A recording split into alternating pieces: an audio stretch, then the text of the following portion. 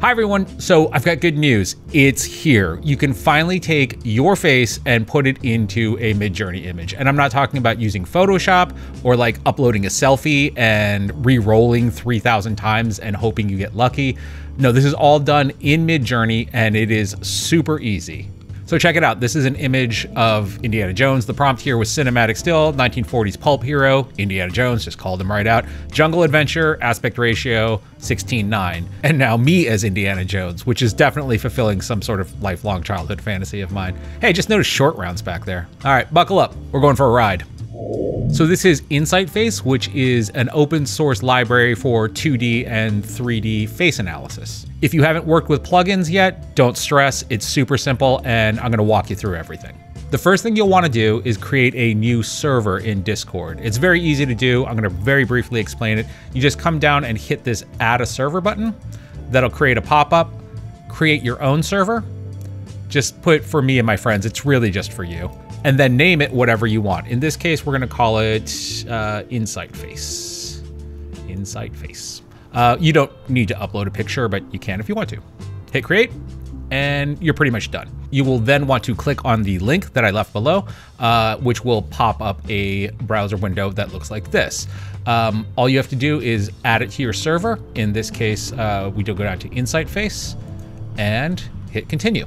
After going through a human check, you should be authorized and you can close this window down and head back over to Discord. You'll also want to invite the Midjourney bot over to your new server. Otherwise, your /imagine commands aren't going to do anything. To do that, just head over to Midjourney, go into any one of the rooms where images are being created. In this case, I'm just in Newbies 50.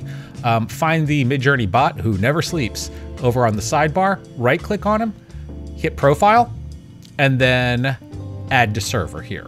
And now it's the same process. You just add the Midjourney bot to your new server, hit continue again, or authorize again, and off we go. The next thing we'll need to do is give the Insight bot a face to swap.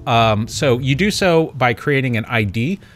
So just come down to general and /save ID, which will give you a prompt to upload an image. Trying to be as ethical as I can about this, I'm just gonna use an image of myself. This is the profile pic that I generally kind of always use. This was just taken on an iPhone at one of those like selfie stand things. It was actually taken by my daughter. You can see that the background is actually just a backdrop. So, but I usually crop it in, it works fine. So let's load that into InsightFace. At that point, you're going to need to name your character.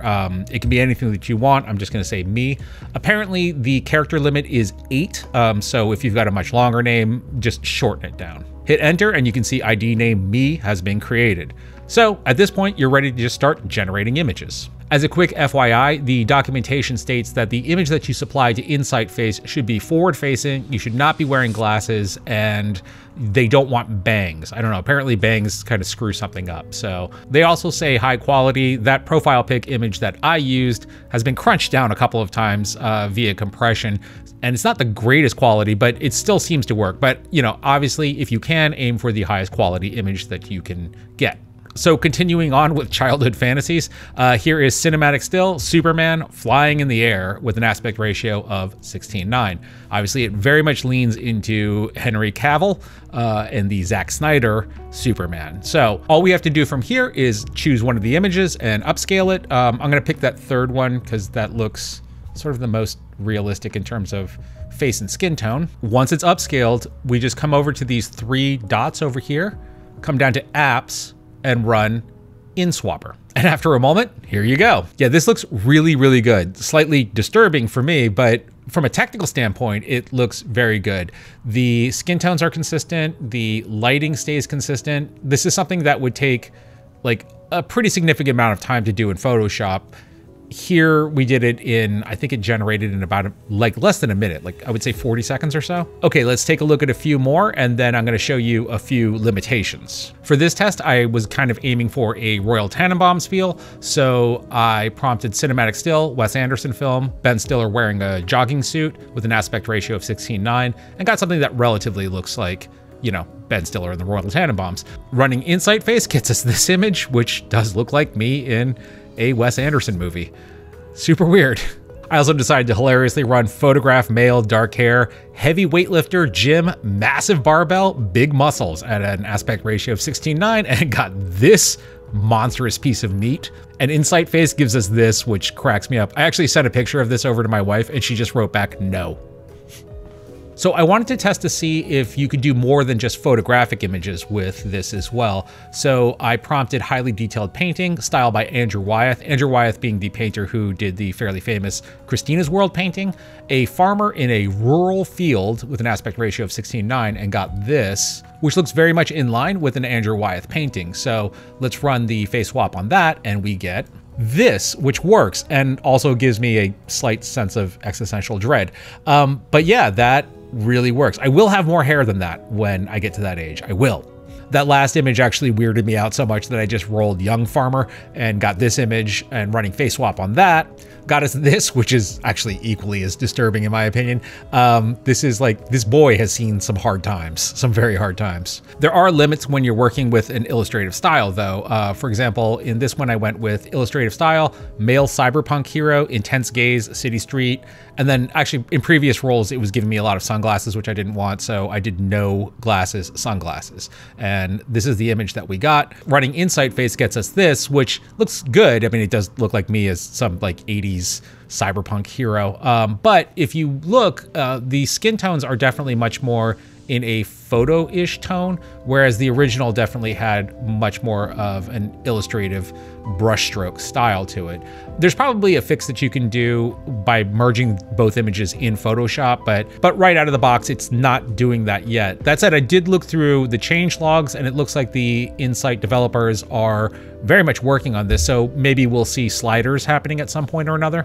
And finally, if you start getting very stylized or abstract with it, such as in this case where I ran comic book style by Darwin Cook, 60s Spy, James Bond, Casino, and ran Insight on that, it just pretty much returned the exact same image back to me. But where I think things start to get really interesting is when you use your own images as image prompts. I was messing around with the idea of trying to create, a Midjourney avatar to use in thumbnails and whatnot. It never quite worked out. Like in this case, running the prompt just kind of makes me look like Mark Replier's older, less successful brother. But applying Insight Face to this gets us here, which it also dropped a couple of pounds off me. I thank you, Midjourney, for that. There is the problem with the hand, but again, through subsequent rolls, I could probably get that worked out. But yeah, not bad. On the business development side, running the prompt photograph, male businessman, LinkedIn profile picture, headshot got me this image, and then face swapping it out got me this image. I don't know if this guy looks like me. He looks way more serious than I am. But I think if I spend a little more time doing some re-rolls and getting a better base image face could probably make a fairly convincing LinkedIn profile picture for me. Beards also sometimes become an issue.